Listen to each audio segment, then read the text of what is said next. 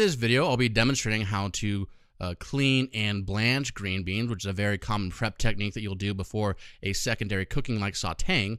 And so here I have French green beans, and you'll notice that you have one fibrous end that has a little brown filament on it that is somewhat fibrous. So you just want to bundle those together and cut off that fibrous end. Now, some people like to also even out the other end and cut those tips off, and that's just optional. It will make all your green beans the same length, so if you want that for visual appeal, that's fine, but it's not necessary. And then you want to bring a large pot of water to boil and heavily salted, just like you would blanching any other green vegetable.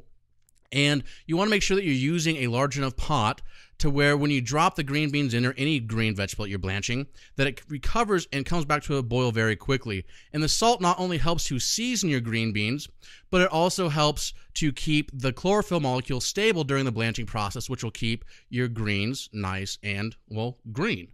So after you've boiled for about 2 minutes until they've tendered a little bit, you're going to drop it into an ice water bath to shock it, and that'll help set the color and also rapidly cool down the green beans so they don't overcook on you. And you can give it a little test, make sure that it's the proper consistency. Again, you don't want to totally cook these through. You still want some crunch to them because you will be doing a secondary cooking process.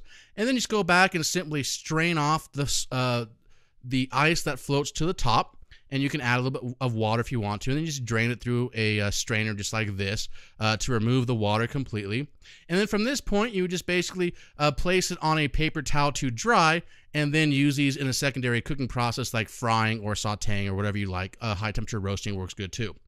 For related videos and techniques, check out this episode's show notes at stellaculinary.com/KP18.